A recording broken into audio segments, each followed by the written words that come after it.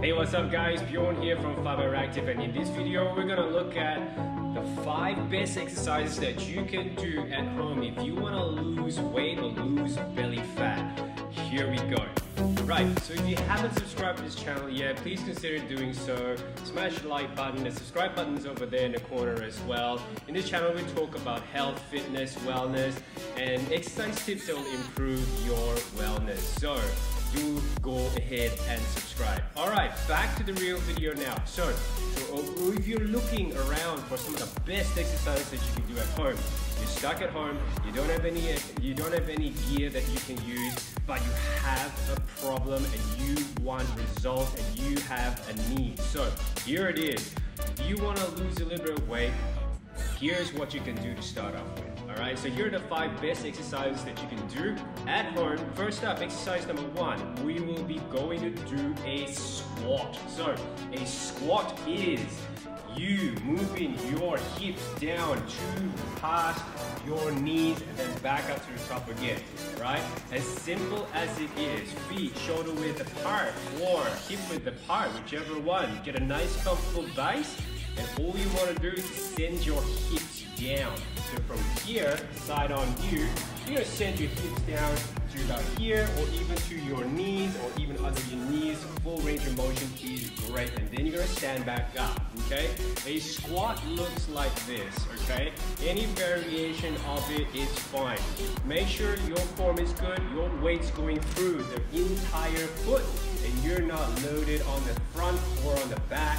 Stay as balanced as you can. If you need a little bit of support, you can grab onto your door frame at home and you can give yourself a little bit of support on the way down, okay? Now, as simple as it is, the squats work your quads, they work your glutes.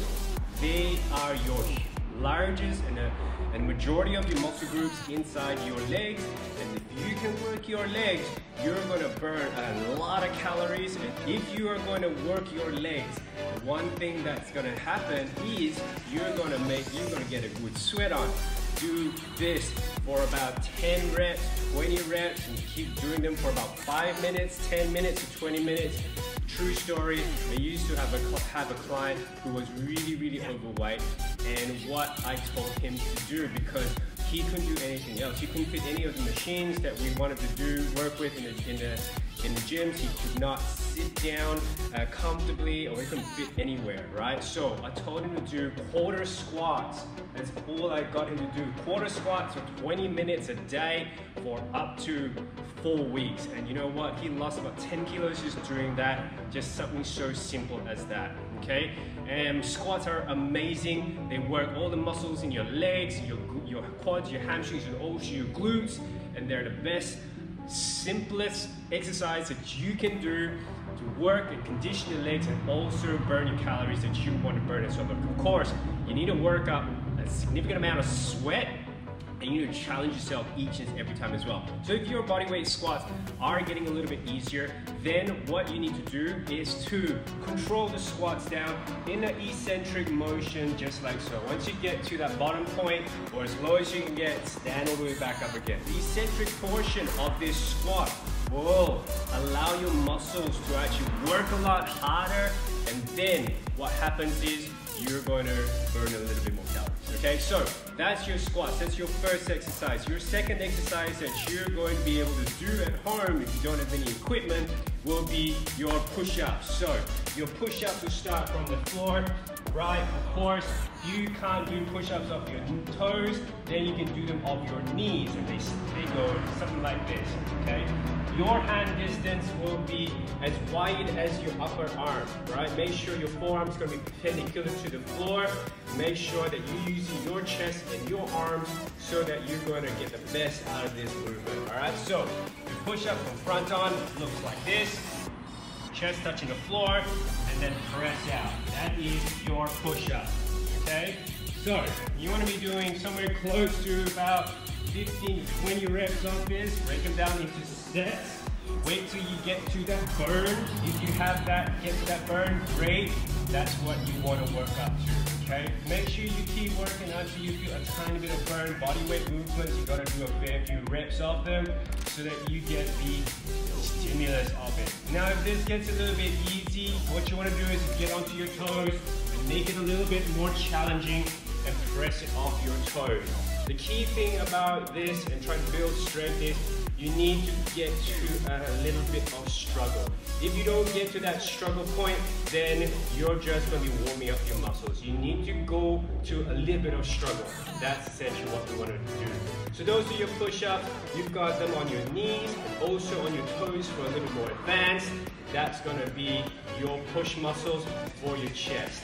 So next up, exercise number 3, one of my favorites, burpees. All right, so if you want to increase your heart rate, one of the most easiest and the most versatile exercise that you can do is called the burpee. Now, when you do the burpee, there's a couple of types of burpees that you can do. I'm going to show you 2 very simple ones that you can do. And I tell you, if you do enough of them, it will make you piss, all right? So, first up, we're going to do the scaled version of the burpee. Some call it the half burpee. And all you're going to do is going to stand up, you're going to drop down into your push-up position, and then you're going to stand back up to the top again, okay? Again, into your push-up position, and then standing back up to the top again. Now, what it does is it's going to get your core working, it's going to get your shoulders working, it's going to get your legs working, and the change in the height of you standing up to coming into your push-up position is going to raise your heart rate up quite significantly. Again, of course, if you're going to start some of these exercises, make sure that you are cleared by your doctor to do all these exercises.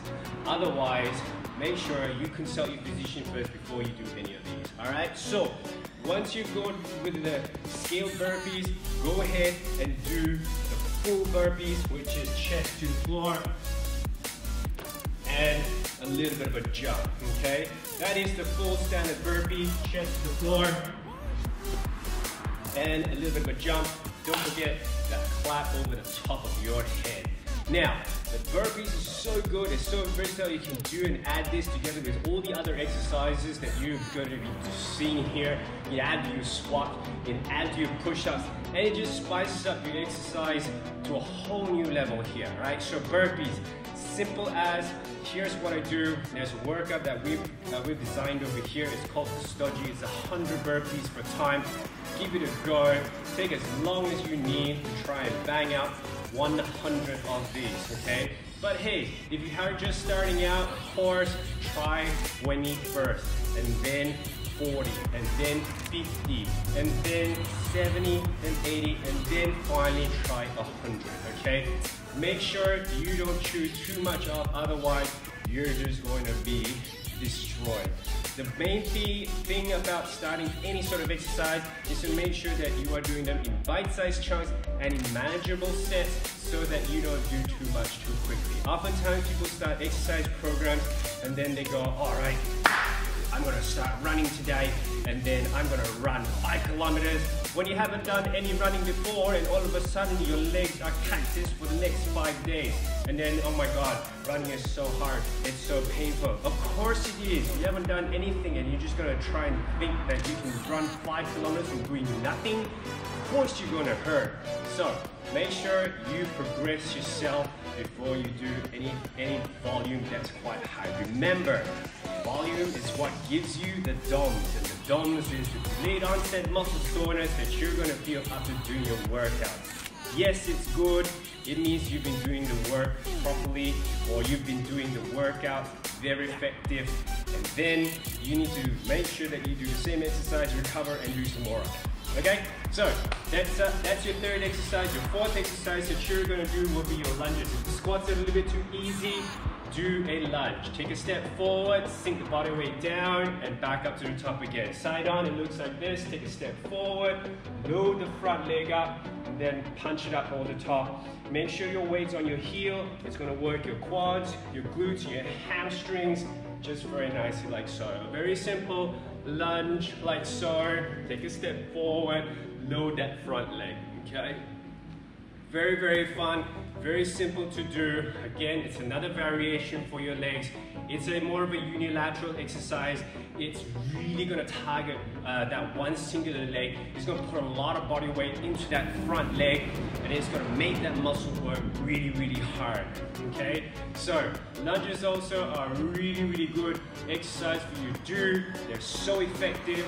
Exercise number 5, your door pulls. So we've covered your legs, we've covered your chest, we've covered more legs. Now we're gonna look at some pulls so that we can go working on your back muscles. So, if you have a door frame at home, good.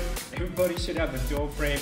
Then I want you to do door pulls. Okay, so your door pulls is really gonna work on your back muscle and the ones that will give you a more upright position and also shape your posture very nicely as well. So if you've got a door frame, of course you have a door frame, grab onto the door frame, and then all you gotta do is you're gonna pull yourself towards the door. You won't have a J hook there, but you want to be squeezing through your shoulder blades like so. Bring it up to the door, okay? A very simple one to do, and if you do get to a park and you do find a horizontal rail, you can do your rows off that as well. There are some rails in the park that you can utilize, but if you're stuck at home, you're in a condominium apartment, you definitely have a door frame. If you have a table, that will be even better. You can slide underneath the table, and then you can do pulls underneath the table. Make sure it's not a glass table, otherwise it can be really catastrophic, all right? So, those are some options there that you can do. If you have a table or a door, you can do your door pulls or your table pulls underneath there. That's a 6th exercise there. That's your bonus exercise there that you're gonna get in this video of the exercise that you can do. Now, look at all these exercises again. Go back to the start of this video, play it, and get really good at doing this exercise as well. The most important thing is to make sure that you can do these exercises well, and that's going to make sure that you have a good fundamental base when you do some of the other exercises that are a little bit more complicated and a little bit harder to do. Alright guys, I'm going to leave it there for now. Of course, there's much more to losing your belly fat and your body fat than just doing these exercises alone. It's all about what you do outside when you're not exercising, the foods that you eat, whether or not your mental state is amazing, whether or not you're getting enough sleep. Oh, there's so many factors involved in there. So we're gonna cover that in another video. But for now, I'm gonna leave you with these 5 exercises in there. Guys, practice them. If you've got any comments, pop them in the comments below. I hope you got some value out of this, and if you did, go ahead and smash that like button. Go ahead and subscribe because I've got a ton more stuff coming out. And again, guys, thanks very much for watching, and we will see you in the next video.